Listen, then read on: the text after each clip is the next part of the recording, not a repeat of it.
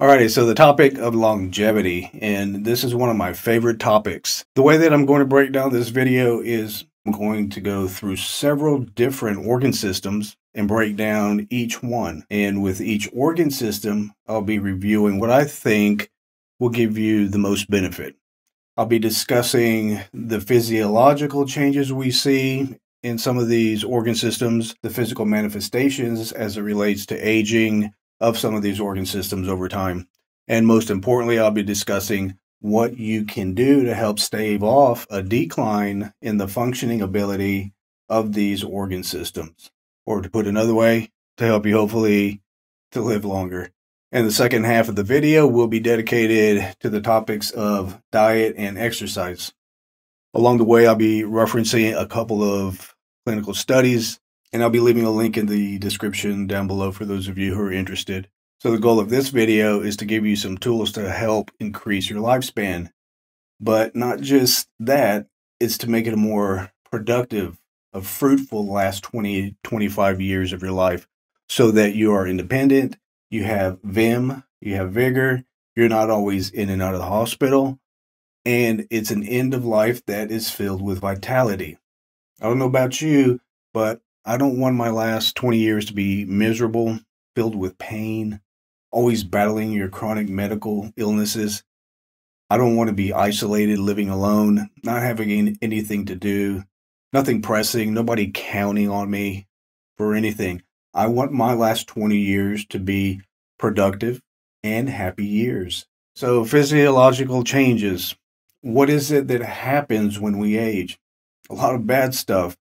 Nothing, not a single thing gets better physiologically with age. Let's start off with the cardiovascular system. This is definitely important because this is the leading cause of death from a cardiovascular source.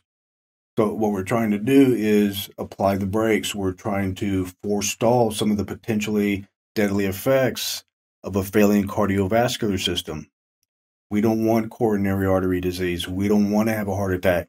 We don't want to have a stroke. We don't want to end up with congestive heart failure. Studies have shown that at autopsy, elderly patients, especially those in their sixth decade of life, about 75% of these patients have a fair amount of coronary artery disease. Now, this is at autopsy. The majority of major risk factors for cardiovascular disease are modifiable with what's called TLC, or therapeutic lifestyle changes. These risk factors are smoking, obesity, unhealthy diet, physical inactivity, dyslipidemia, hypertension, and diabetes. The introduction of a healthy diet, an adequate exercise regimen, and tobacco cessation for smokers can help to better control, if not completely control, these risk factors. Now, in the event that some of these risk factors are not completely controlled, you might try adjunctive drug therapy. That does have proven benefit, obviously. This might include blood pressure medication if you can't reach your target goal, or a statin for improved cholesterol control.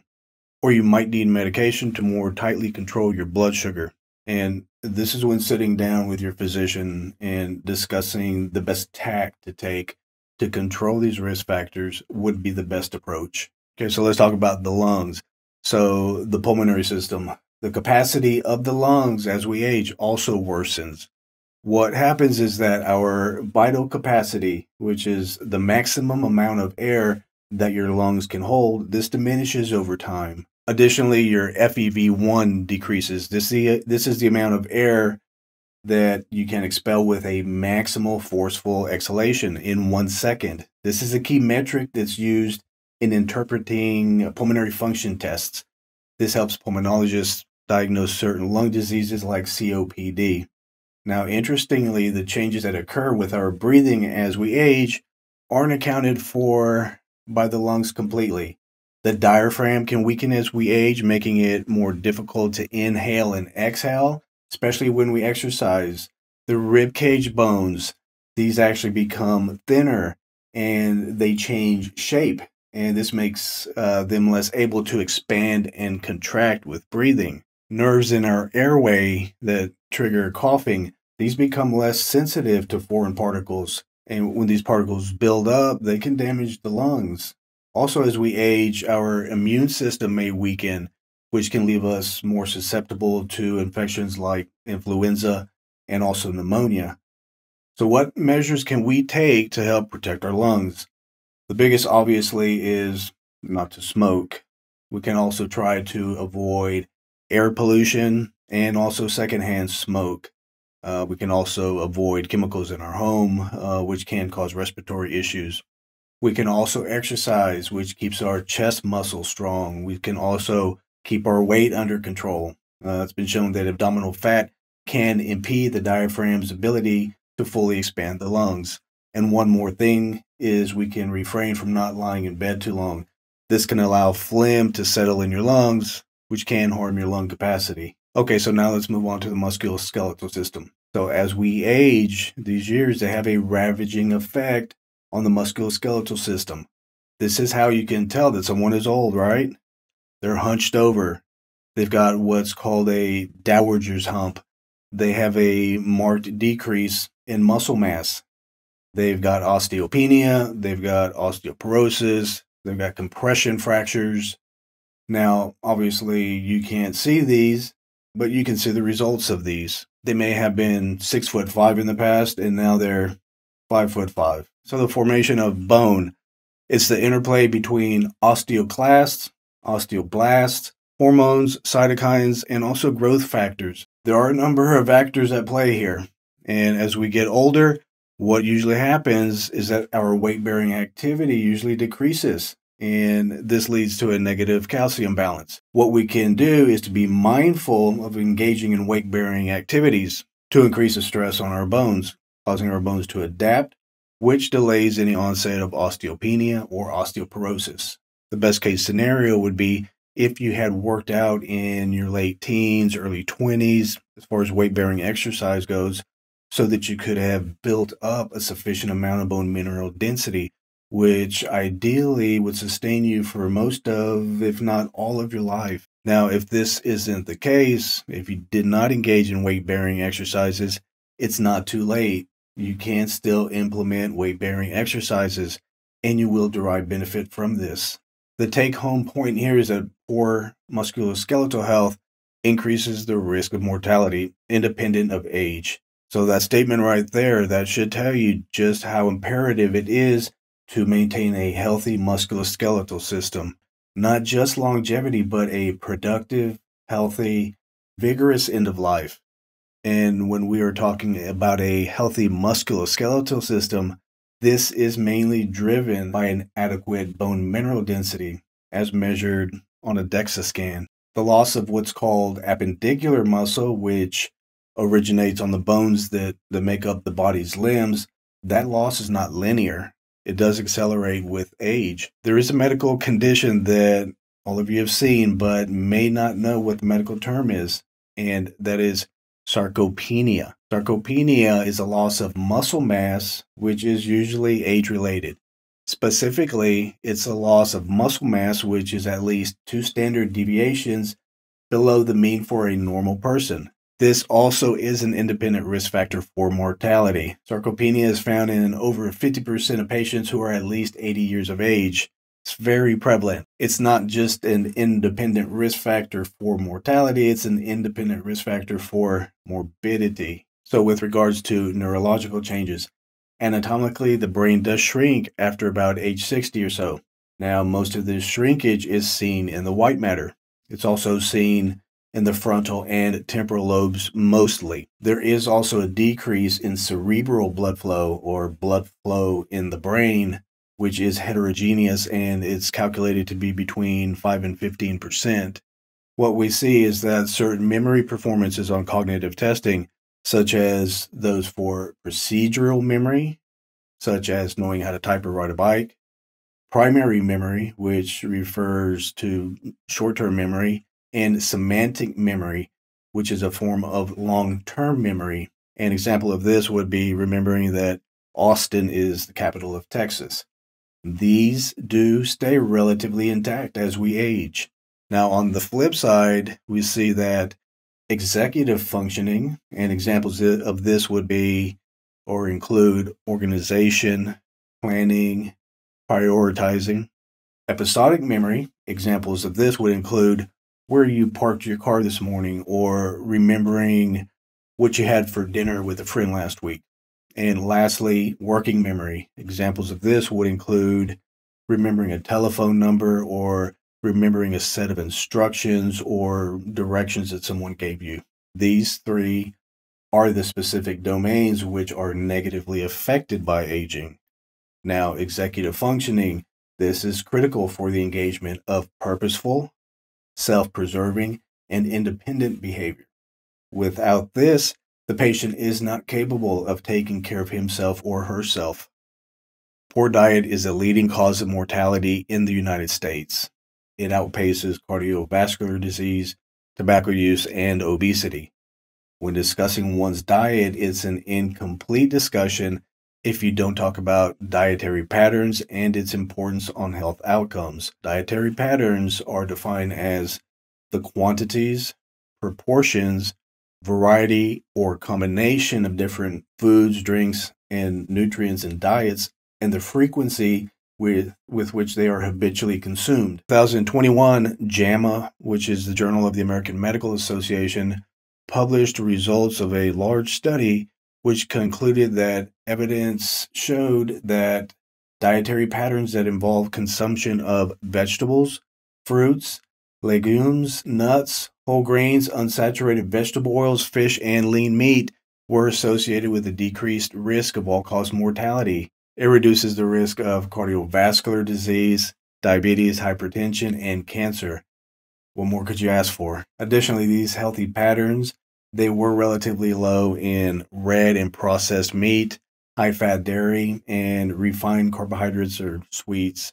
Now, I'm not going to delve into the specific quantity recommendations of the dietary components, the fruits, the vegetables, whole grains, etc. I think that would be better suited for a dedicated video on the topic of diet.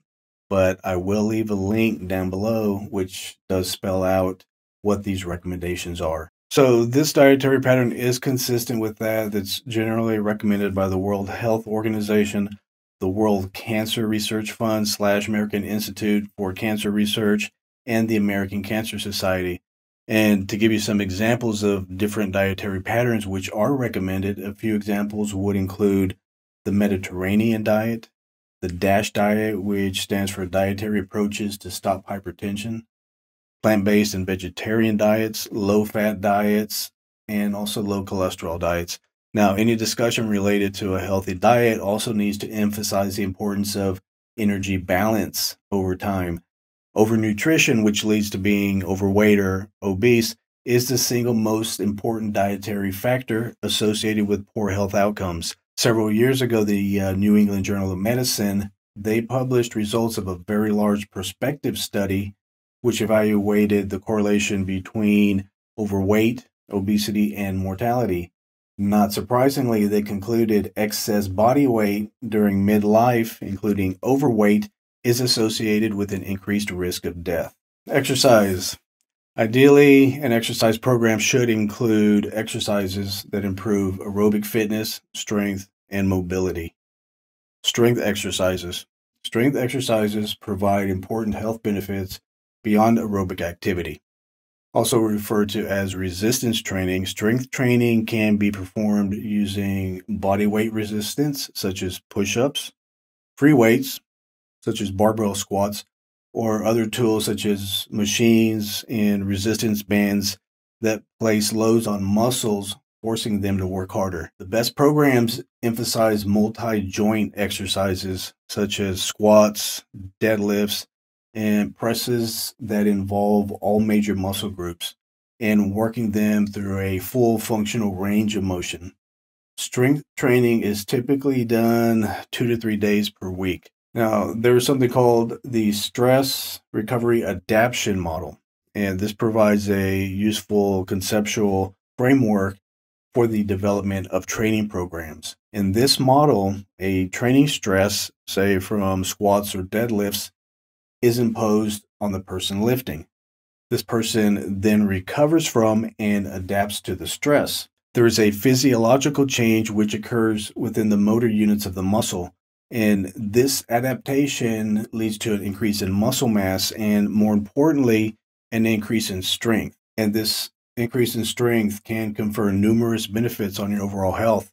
Some of these benefits include, obviously, increased strength and power. There's also an improvement on your body composition. You get a reduction of visceral fat and an increase in lean muscle mass and also bone density.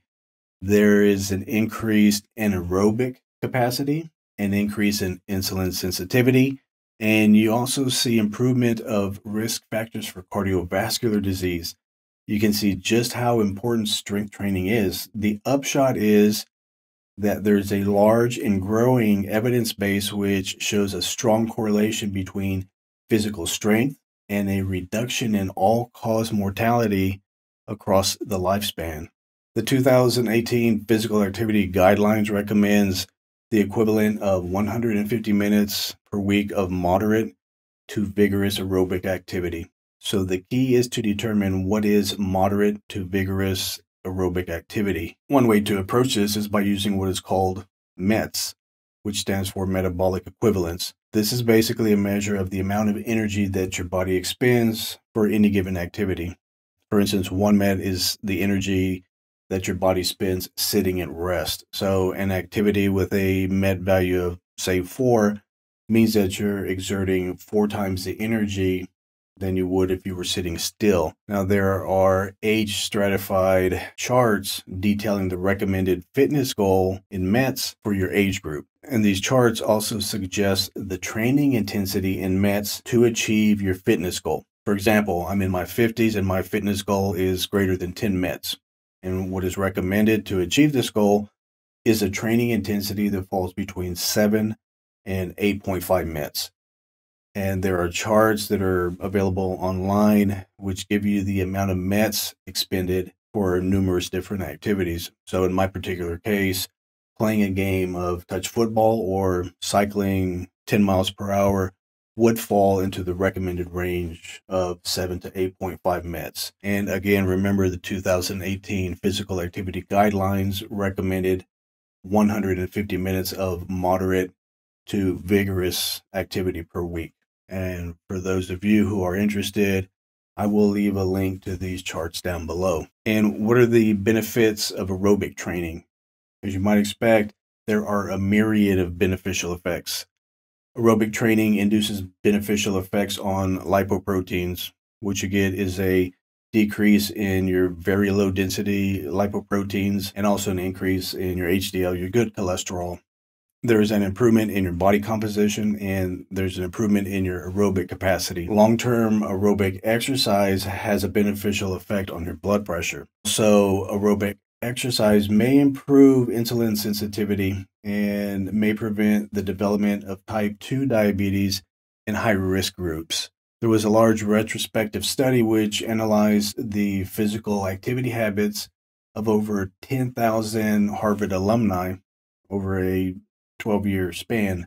What was found is that males who engaged in moderately vigorous sports activity, they had a 23% lower risk of death than those who were less active. Also, large observational studies suggest that regular exercise reduces the risk of all-cause mortality. In conclusion, as you can see, living to an advanced age but still keeping a high quality of life can be challenging. But it can be done, especially if you're armed with the knowledge of what it takes to get there, knowing what potential obstacles may be standing in your way, and knowing how to best navigate around those. So from me to you, good luck on your journey.